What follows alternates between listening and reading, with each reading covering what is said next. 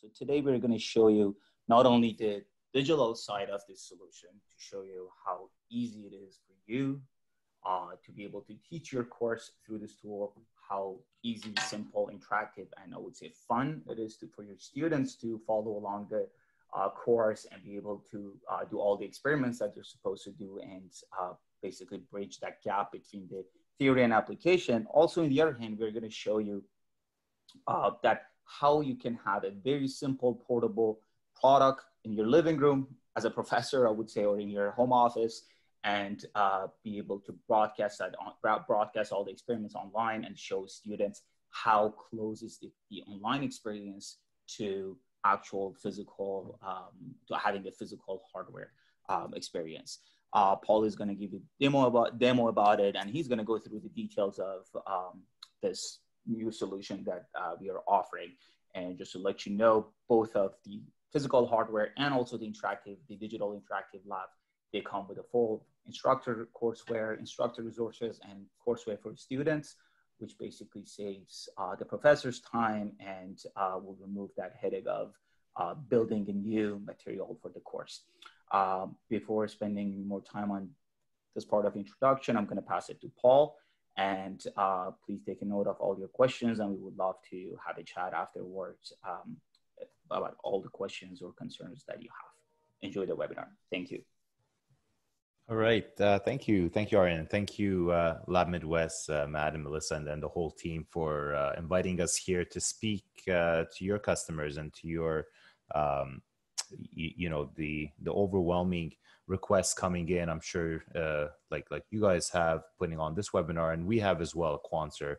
A lot of our customers, a lot of our colleagues that we've been working with for the 30 plus years that we've been in this business are coming to us and with a very similar request. The university has decided to go online and to build a platform for them to continue to deliver their lectures online, and they're all moving to do so. What's being left behind is the labs. How do you bring these labs that everyone's invested in and everyone's put in a lot of effort as part of that curriculum? How do you bring that experience online? And then as an extension to that, how do you continue doing research? Where a lot of the research that our customers do with Quanser is on physical hardware. How do you facilitate the continuation of that research online? So really, I think this is a common question right now, and it's something that regardless of sort of how we come out of this phase of this pandemic, these are things that are going to linger on. I think we're going to see an evolution of how do you leverage digital, virtual, remote, or online content, and how do you slipstream it into your offering so that, in the case that this has to happen again, you're not left, standing around, but also how do you actually build this into the curriculum? So that's where a lot of this has really come to the forefront. And so, Quanser Interactive Labs was basically Quanser's response to this overwhelming request day in and day out since the crisis hit us a couple months ago of how do we enable you as our customers and then professors to deliver exciting engineering concepts remotely while still providing as much of that lab experience as well. So there's, lectures are one part of it, the other part are labs, and that's where we come in, and that's what hopefully over the course of the next little while we can introduce you to our roadmap and how we bring that power to you to give on to your students. All right, so just for those of you who aren't aware of who we are and who Quanser is, and then we've been working with Lab Midwest for, like Matt said, just over a year and a half now, and looking forward to getting to know them even more, and definitely their customers and you yourselves as Lab Midwest customers. We'd love to have a dialogue and get introduced to you to find ways that we can continue to work together as well. So Quanser, again, very similar to Lab Midwest, we are an academically focused company. We have been around for over 30 years and strictly in academia, predominantly universities and engineering granting programs, but obviously a lot of our products, there's a lot of overlap to colleges, and it's, the 2-year and 4-year programs as well. And our name is, that's sort of encapsulated right in our name. So Quanser is an amalgamation of the 2 words, question and answer. You put them together, and that's where we come in. And, we want to provide you solutions so that you can challenge your students, challenge yourselves as researchers to ask those questions, and working with Quanser products, get to the answer. So what do we do? So who is Quanser? Just before we dive into the Quanser Interactive Labs that we just recently released, just to give you some pedigree of who we are. So we've been in the market for 30 years. This is what we do. Everything we believe in. We believe engineering is a physical applied science, and we believe that hands-on education, hands-on experiences of taking these concepts from the lecture and actually seeing them come to life in the lab is a huge part of any engineering experience, be it a 2-year program, 4-year graduate and research, regardless of whatever one of those programs somebody happens to be in. A hands-on experience is pivotal to giving them that full-blown education and research pedigree through it. So what that's kind of always been a big part of what we do, and we've always had sort of this duality in academia of being really working with many institutions around the world in many different research topics. And anytime somebody wants to publish a graduate paper, be it a master's or the PhD paper, they often find that by working with Quanser and validating on our platforms and leveraging our solutions gets them to publication that much faster, that much more impactful, because they're not reinventing the wheel. They're not creating the hardware that there's not much research there. They're actually leveraging the hardware and leveraging the software that comes with it to achieve, whatever their goals are at the end. The other part, and I think this is where, especially what we're talking about today comes to mind, is undergraduate education. So we have for 30 years have been providing, the aha moments in the lab where you teach something in a classroom, but until they actually see it come to life in the lab, it hasn't been distilled and hasn't been really cemented in their understanding as a student. And so, working with Quanser, we find a lot of these forward-looking institutions, and these are just a handful, really leverage our hardware in the lab and even bring it into the lecture as well. As these technologies start to blend a bit more, you can actually mix a lot of it, and that's kind of where we're going to be talking about today as well. So just some numbers, over 2,500 academic institutions globally. In the middle, there's our founder, Jacob Abkarian, and he created the company because he saw the need. He was teaching a course on control systems at the University of British Columbia in Canada, where we're from. And he found, even though control systems is a very real practical science or discipline of engineering, the mathematics quickly got fairly abstract. And without a piece of equipment to cement the concept, the students were just getting lost in the math. And that's really, again, part of our DNA and genesis of what we do.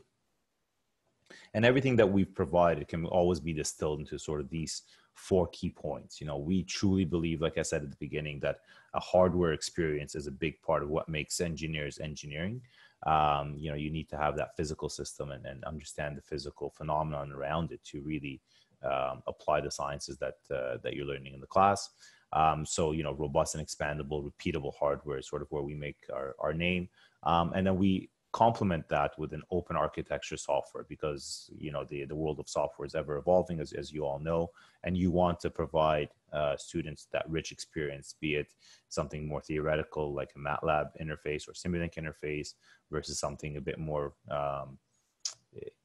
centered around coding like Python or C++, for example, or be it LabVIEW if they want more of an industrial setting. So regardless of the software environment that you as the professor or the college has decided on, our solutions are open and documented in a way that they can plug in fairly seamlessly in many of these platforms. And then the third part that completes our offering is the fully documented experiences and curriculum. So, like Matt said, Lab Midwest prides themselves on curriculum. That's kind of, big part of our differentiation as well in our space of control systems, mechatronics, and robotics. It's those fully documented content that we provide with the solution that really differentiate us from, doing it themselves or finding or buying parts online and trying to cobble something together. We've thought it out and we made sure that it's completely academically aligned to bring those concepts to life. And so that's where the academic alignment comes into place. And then finally, with all of our techniques, be it for undergraduate or graduate work, we highlight sort of these modern tools of the trade or modern approaches to engineering in our domains, be it model-based design, which is a big buzzword, and rapid controls prototyping as well.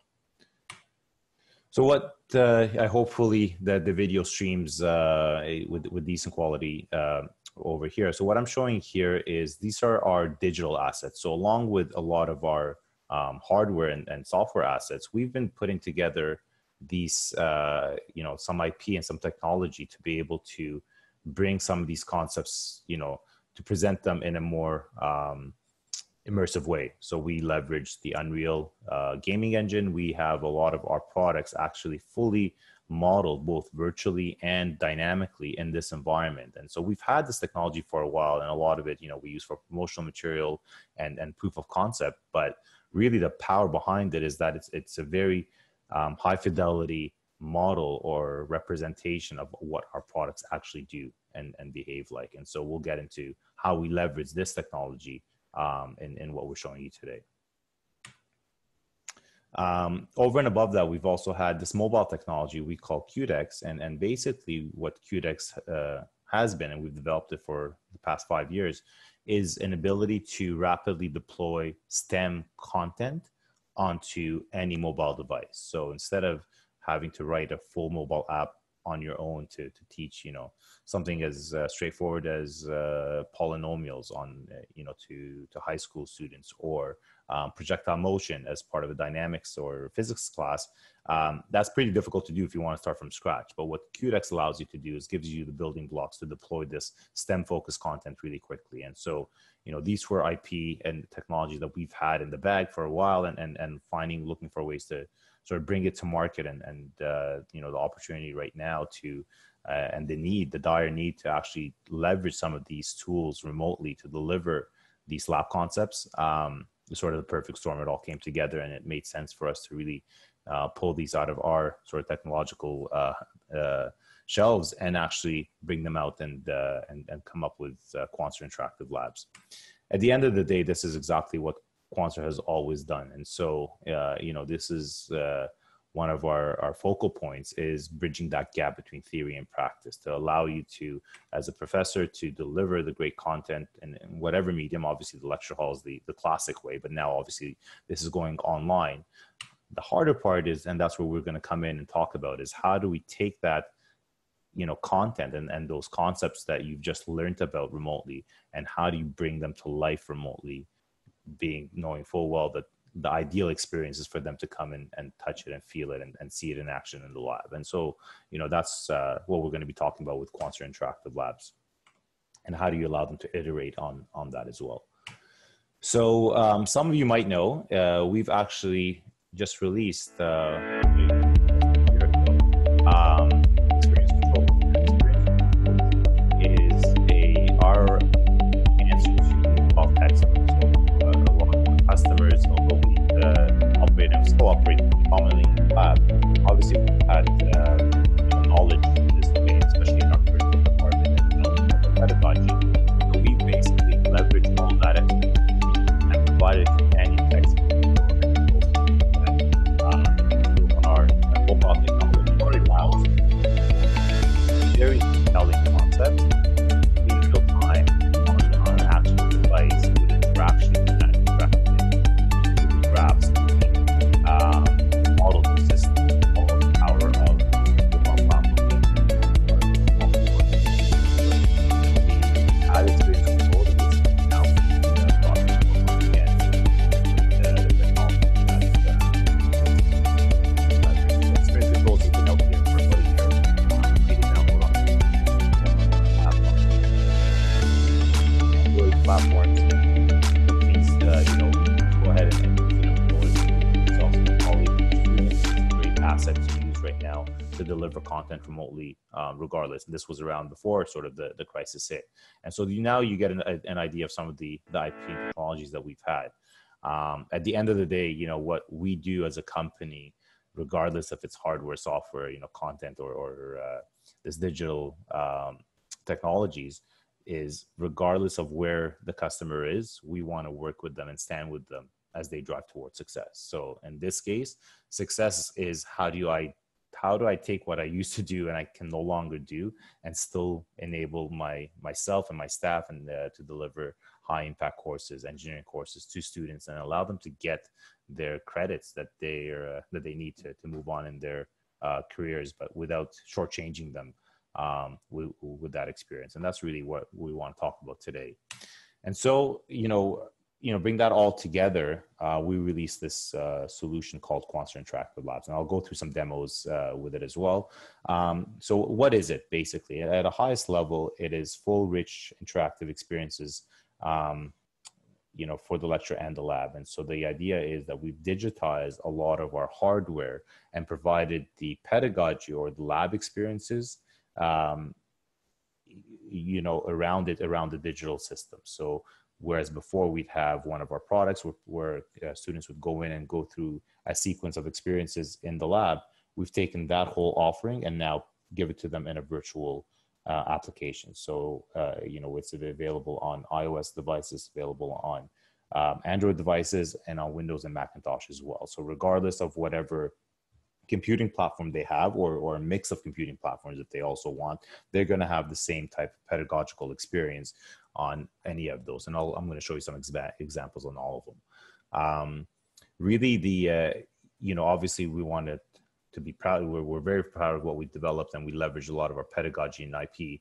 The other part, that the driving force in putting this together so quickly, is we wanted this to be deployable tomorrow, meaning that we wanted this to be so easy to deploy that you didn't have to involve IT infrastructure in the university. A lot of people just simply cannot have anybody go to the institutions anymore, let alone go through and reconfigure assets and access and so on. We wanted this to be something that you can point your students to immediately and get them working, and having those lab experiences immediately as well. And so that was a big driving force with it. Having said that, we also wanted these to be completely scalable. So there is no real limit in how many students can access this and interact with these over time.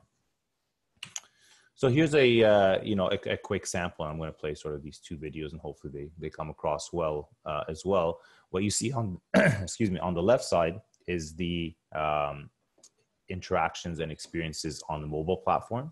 And so you go through delivering some of the concepts and really, at a high level, because the lab is where the concept is really reinforced. And so the lecture is where the concept is introduced and the students understand it. It gets reinforced with some of the experiences in the lab, and then finally they interact with the hardware. So you can see here, the one on the left is the mobile one. The one on the right is the desktop application. So they look slightly different, and I'll go through an example. But essentially, the experience and the pedagogy is exactly the same, and that was done again on purpose. We have more computing power on PC and Macintosh, and so we gave a more immersive experience there. Obviously, on the mobile, you get the same pedagogical experiences. The graphics and interactions aren't as involved as they are on the PC, but essentially they get the full picture, and has a lot of the content to be exactly the same, so that they can spend the time and really distill some of these concepts that we're presenting to them. All right. So what are some of the topics we're covering? And so what we're doing right now, again, we want to get this out very quickly. And so in a matter of weeks, we released two of our most, popular products and curriculum. And so our Cube Servo 2, that's our introductory level control system experiment, that will come out with, excuse me, 3 different lab exercises that they'll be able to run through. So very similar from what you can expect traditionally. On our website, we have over 20 different lab experiences that can be done just on the Cube Servo 2. We've picked 3 right now just so that you can get up and running, and obviously we'll be adding more as the next few weeks roll out.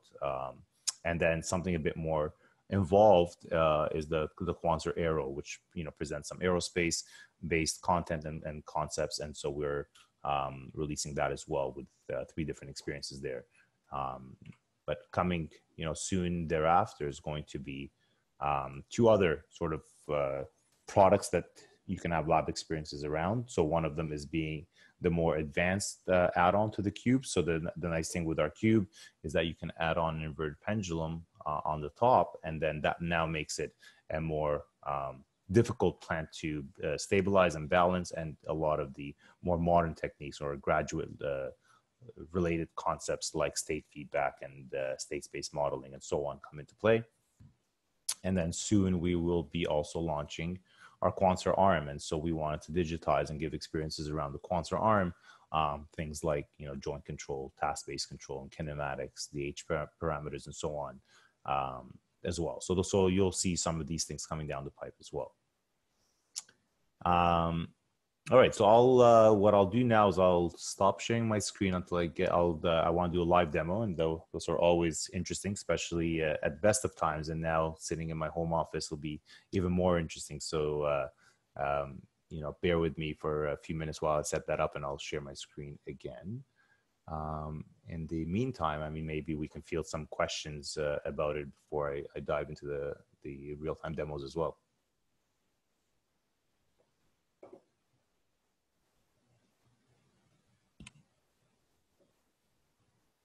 Sure. If anybody has any questions about the anything that Paul has talked about so far, go ahead and type them in, and we will field those questions while we wait for the live demo.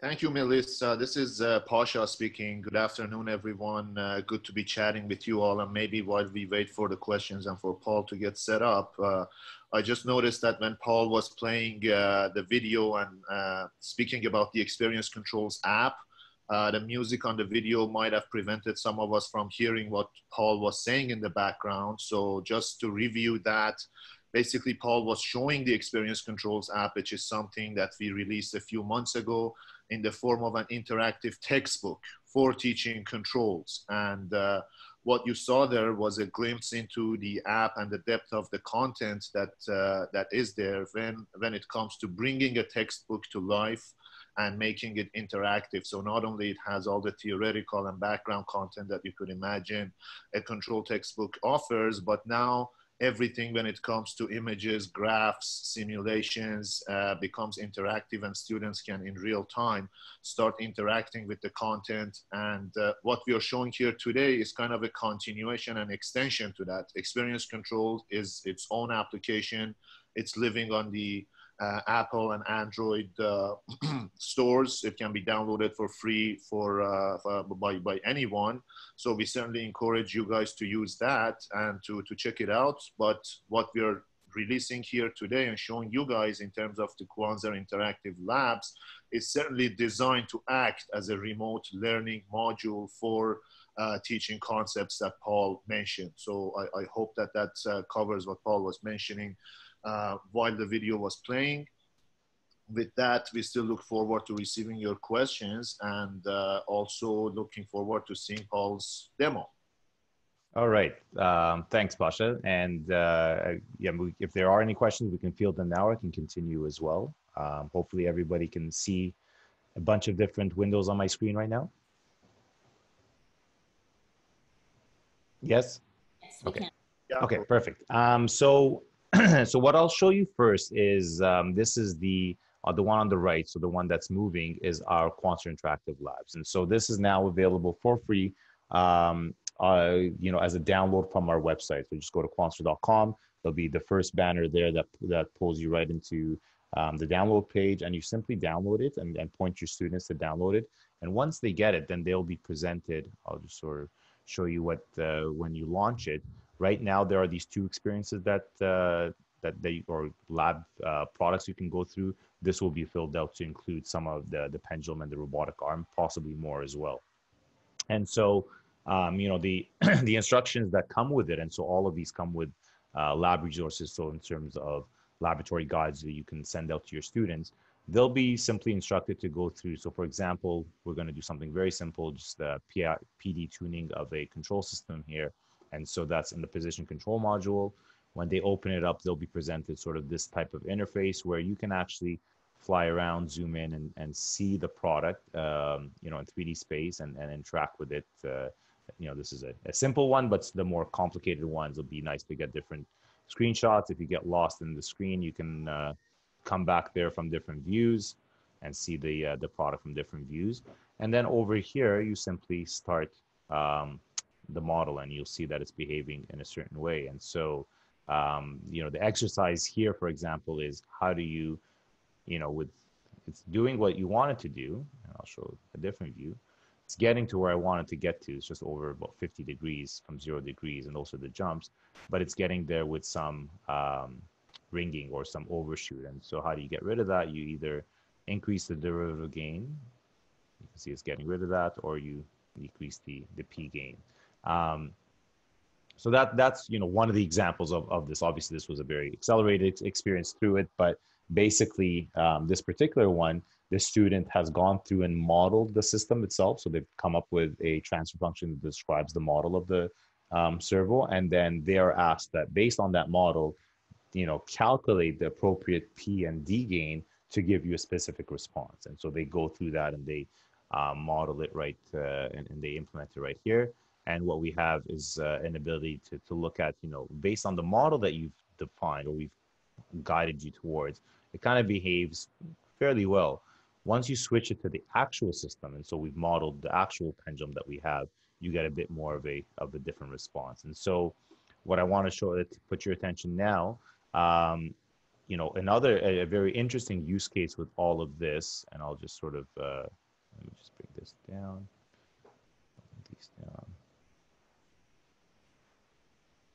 All right. All right. So what you'll see over here, I'm just going to put this aside. If you guys can see my Simulink diagram on the left. So this diagram is the one that's actually running live as we speak.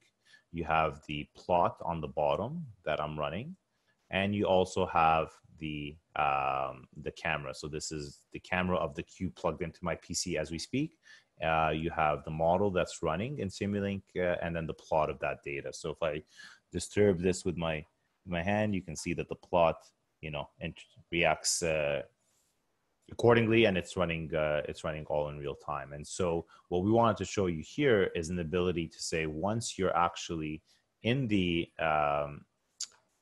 actual lecture, delivering it online, one possible use case of doing this is actually having a setup like this with the professor. So let's assume that I'm a professor.